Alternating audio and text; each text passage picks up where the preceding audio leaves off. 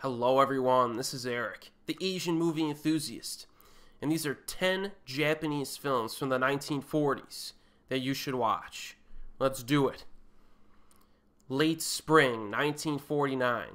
This film by Yasujiro Ozu is about Noriko, a 27-year-old woman who is still living in her childhood home. Everybody tries to talk her into marrying, but Noriko wants to stay at home to care for her widowed father. Now, most fans of this director list Late Spring as one of their favorites, and it's very easy to see why. The dramatic elements are well done, character development is solid, and comedy is sprinkled in throughout the story.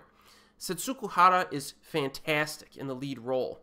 If you're unfamiliar with Ozu, this is a great place to start, and it'll give you a good idea of what to expect from much of his filmography. Spring Awakens, 1947.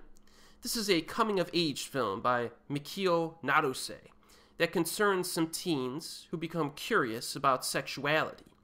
Now, there's lots of pleasant, cheerful character interaction with references and plot elements relating to sex and pregnancy, but specific dialogue concerning the subject is mostly avoided. There's a certain purity in this film's entertainment value that really won me over. I actually think this is one of Naruse's breeziest and most purely enjoyable films. Snow Trail, 1947. 3 bank robbers flee the police and escape into the mountains in this film directed by Senkichi Taniguchi. Now, this is very engaging and interesting stuff. Tons of snowy natural environments to enjoy. There's an impressive avalanche scene and a skiing scene as well, which must have been challenging to make. It actually stars Toshiro Mifune, a fan favorite, in his first film role, and Takashi Shimura to boot, with a script written by Akira Kurosawa, of all people. So, in some ways, this film is rather historic as an early collaboration between these talents who would work with one another fairly often in the future. Check this one out if you haven't already. It seems to have gone under the radar. Children of the Beehive, 1948. This movie by Hiroshi Shimizu focuses on the plight of some war orphans hailing from different cities across Japan. With nowhere to go, they scavenge around train stations, scratching out an existence by means of black market work. Now, soon they find a role model in the figure of a nameless soldier just repatriated after the war. Much focus is placed on the children characters, which provides a solid foundation for the film. There are also some stunning shots of a devastated Hiroshima only a few years after the bombs were dropped. This is a good film. The Ball at the Anjo House, 1947. After Japan's loss in World War II, the wealthy Anjo family have to give up their mansion and their way of life after being burdened with enormous debts.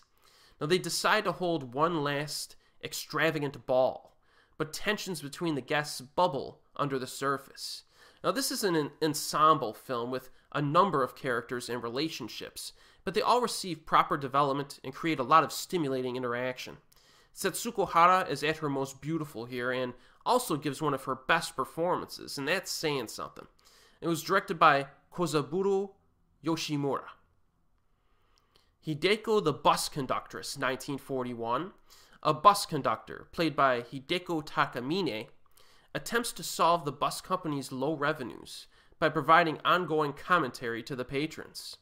Now, this film by Mikio Naruse is similar in some ways to Hiroshi Shimizu's film Mr. Thank You, but is generally superior in my opinion, with a more absorbing storyline and a talented young lead actress who easily holds the screen from start to finish. The well-placed humor creates a pleasant mood, and at only 54 minutes, this flies right by. The Yotsuya Phantom, 1949. This is Keizuke Kinoshita's version of the popular Yotsuya ghost story. Now, the long 158-minute runtime, which is broken into 2 parts, is used to add more detail than most other installments, or adaptations. Now, consequently, there's a strong dramatic foundation with good character and plot development. Iemon is shown as a more conflicted individual here, instead of an entirely cold-hearted scumbag like in other adaptations. Kinuyo Tanaka, another big-time actress that we're covering here, plays two separate roles in this, sisters who look alike. There's almost no supernatural horror at all, however, so I don't even think I would really classify this as a horror film per se. And the ending is entirely different than most versions of the story, but definitely worth checking out. The Love of Sumako, the Actress, 1947. The main plot of this Kenji Mitsuguchi film involves a theater group that wishes to break away from kabuki to explore the European classics. Now, the second plot concerns the stage actress, who has an affair with the director. Now, much of the entertainment value here comes from the rehearsals and the plays themselves, which are featured quite often. Kunuyo Tanaka also shows up in this film and gives a good performance as usual, which is expected if you're familiar with this actress.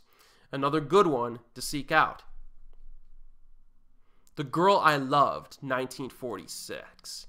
Now, set mainly on a ranch in the countryside, a man falls in love with a woman who has been brought up as his adopted sister in this film by Keizuke Kinoshita. Now, this is more of an everyday living kind of film. Focuses entirely on the interaction between the leads. Now, sure, it is a bit on the simplistic side when compared to some of the other movies on this list, but there is a certain chemistry on display between these actors that really works, and I really like the ending as well. Worth checking out. A Hen in the Wind, 1948. After her son is inflicted with illness, a woman endures a night of prostitution to pay the medical bills in this film by Yasujiro Ozu. Now, this obviously has a darker tone than a typical Ozu film that is known to viewers out there, especially during the latter half when the husband returns from the war. Now, one sequence is actually quite startling and unexpected. And guess what? Kunuyo Tanaka also stars in this film. She was a prominent performer in her time, and it's easy to see why. Not only is she talented, but she picked good roles and had connections with some of the most highly acclaimed directors of the time. A Hen in the Wind is another worthy title in her filmography. So there you have it. 10 Japanese films from the 1940s that you should watch.